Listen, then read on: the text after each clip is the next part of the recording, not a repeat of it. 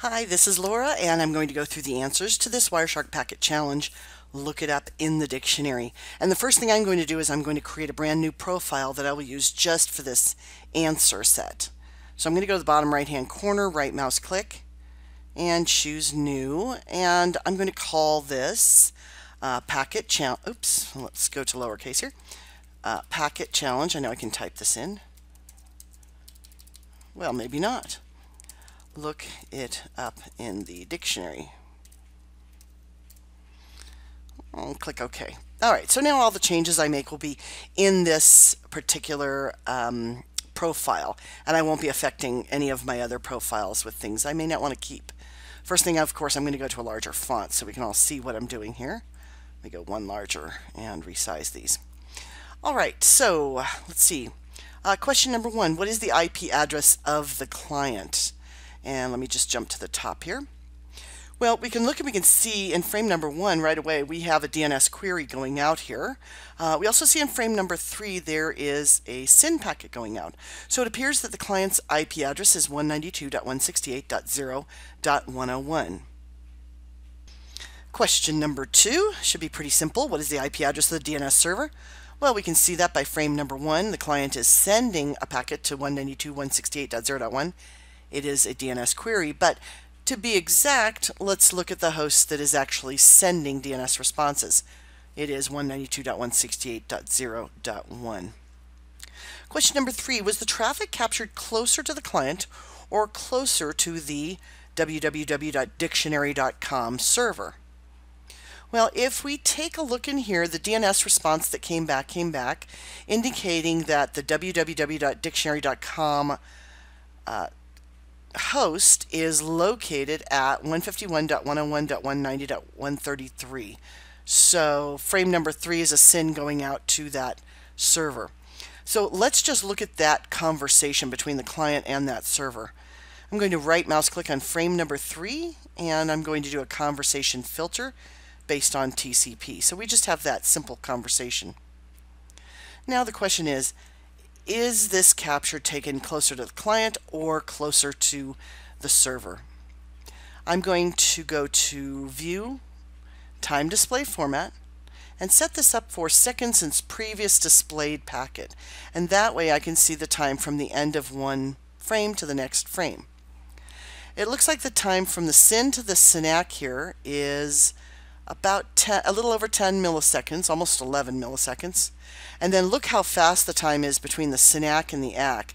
That's an indication that we're capturing closer to the client because we have the SYNAC coming in and the ACK going out almost immediately than we are to the server. So we are sitting closer to the client in this case. We'll clear this out. Question number 4. What browser did the client use? Well, we can go into this GET request right here and frame number 10, and we can look inside the HTTP section of the frame. Let me collapse the IP in the TCP section. There we're looking for the user agent line, and it tells us Firefox right here. Be careful of these because some of the browsers out there will say that they are all types of browsers. So if you look at Safari, Safari will say, I am Firefox, and I am Internet Explorer, and I am this, and and that's an indication that something is Safari, is when it says it's absolutely everything. So this client is using Firefox. Question number 5, what is the purpose of the 301 moved permanently packet? Well, we need to find that packet. In this one it's really easy. If you had a larger trace file and you needed to go and find this 301 packet, one of the things you could do is in the HTTP portion of the packet you could apply a filter for the status code value. So if I simply apply this filter, only one packet comes up. So frame number 12 is the one that holds our moved permanently, and we can see that, well, let me get rid of my filter. There we go. This client, this is the GET request that went out to the www.dictionary.com, and then we get the moved permanently, and inside the moved permanently, we can see that this is a redirection to a secure connection. And I have another blog entry about that. If you go back to the September 2019 blogs, you'll see that I did an analysis of being redirected to a secure connection to a target using a 301 moved permanently. Question number 6. What Cipher suite is used in this trace file? Now I'm using Wireshark version 3. Oh goodness, let's take a look. I am on 3.0.5. Now, when Wireshark went to version 3, we could start using our TLS filter. So I can now put in a display filter just for TLS so I can pull up that traffic. We also can still say SSL as a filter, but you'll see that it gives you a yellow background now because that's going to go away at some point. So I'm going to use TLS as my filter. Now in here we can see that the client sends out a client hello, and in that client hello, that client will provide a list of Cipher suites to the server. So these are all of the Cipher suites being offered to the server. In the server hello packets, that's where the selected Cipher suite will appear. And here we can see there's the Cipher suite that the server selected. Now, since there may be more than one secure connection in this trace file, I'm going to right mouse click on this Cipher suite line, and I'm going to apply this as a column. And then I'm simply going to sort this column and jump to the top of the list here. So we can see that there's more than one TLS connection here in the trace file, but in each case the server selected the same Cipher suite. Question number 7, which TCP conversation stream index number had the highest initial round trip time? Let me get rid of my filter and sort again. Now we can, let me get rid of that Cipher suite column. I'm just going to remove it. I don't need it permanently in here. We can find the initial round trip time in any TCP packet except for the SYN packet. This information has not been calculated yet, but you can find the initial round trip time in a SYNAC packet or any other packets after that. Selecting frame number 5, I'm going to expand the TCP section in this frame, and we're looking in the sequence and acknowledgement analysis section inside the TCP header. It's got the square brackets around it, which indicates that this is a Wireshark interpretation. Wireshark measures the initial round trip time for you. Anytime I ask you what is the largest value or the smallest value or the highest value or the lowest value, you're probably going to add that field as a column and then sort that column. That's exactly what I'm going to do here. I'm going to right mouse click on the initial round trip time field right here and choose to apply this as a column. And then I'm just simply going to sort that column, and I will jump to the top of the sort list. So the highest initial round trip time was seen right here. It is 0.33328.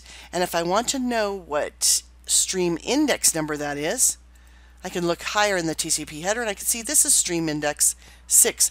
Now I usually have a column for my stream index numbers.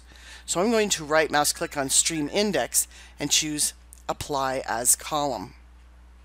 Now you may notice that when you apply that as a column, when you look at your DNS traffic, let me just sort by the original order here and go to the top. You'll notice that your DNS traffic does not have a stream index value because right now I'm just looking at TCP stream index values. I'm going to change that column so it also looks at UDP stream index values. I'll right mouse click on the stream index column and choose edit column. Up in the fields section, I'm going to put in pipe udp.stream.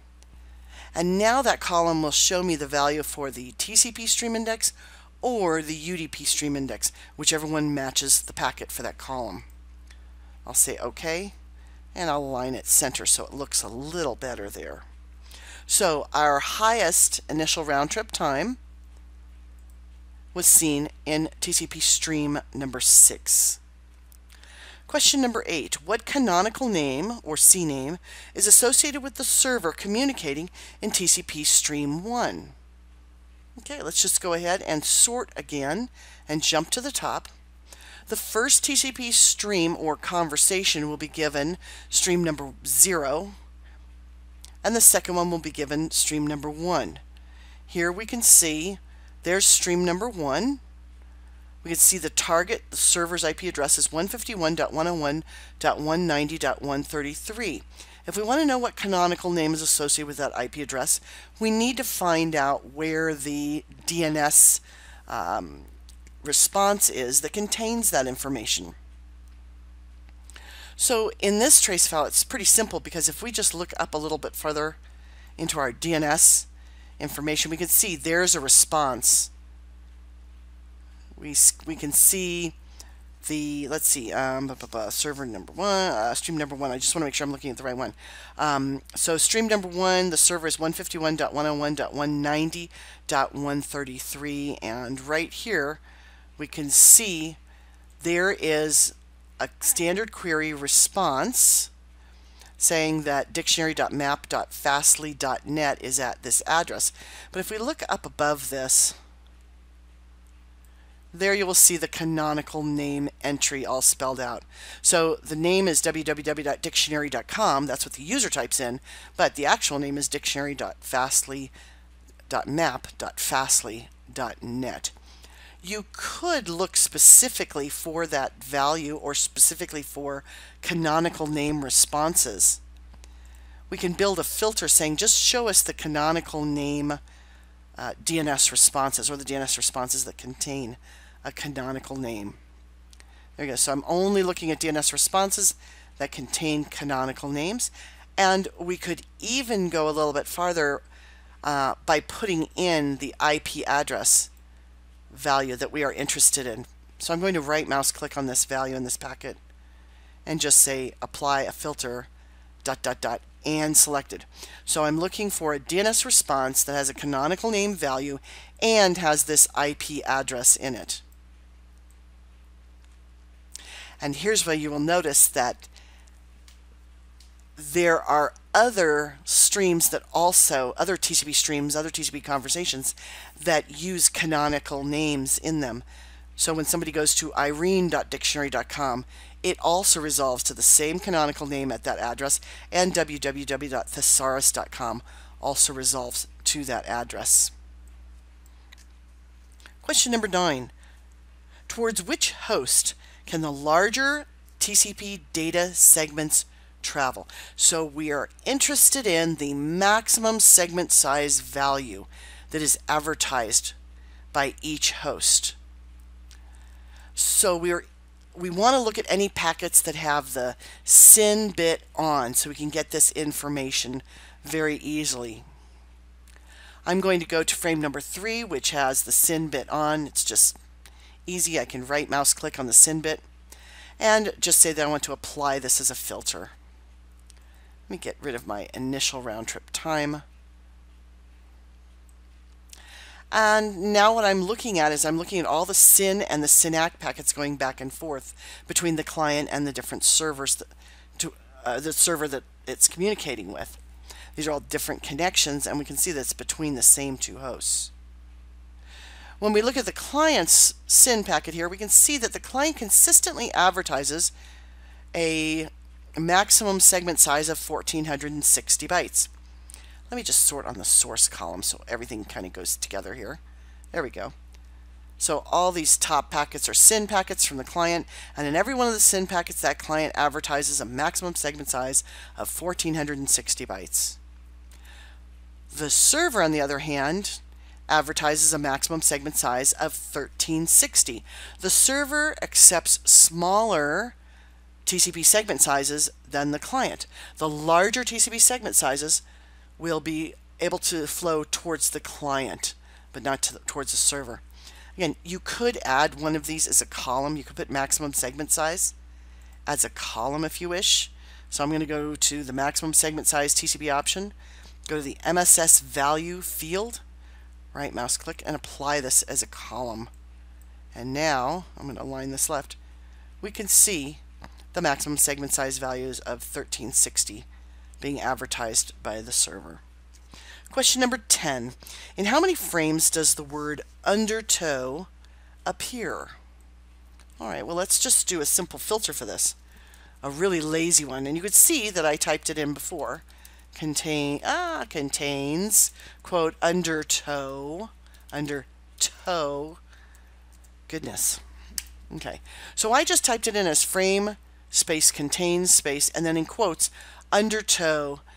And the problem with this is that it's case sensitive. So if the word undertow is out there and it has a capital U or the whole thing's in capital letters, I wouldn't be able to detect those with this particular filter. Instead, I'm going to change this to matches.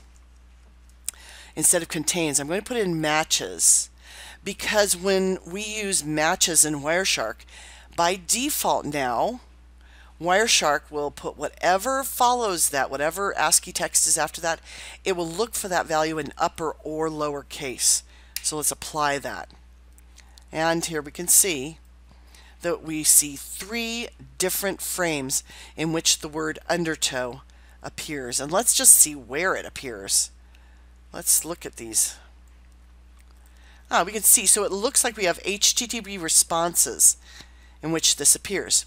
Now, I have TCP segment reassembly on here. These are actually 3 HTTP response packets.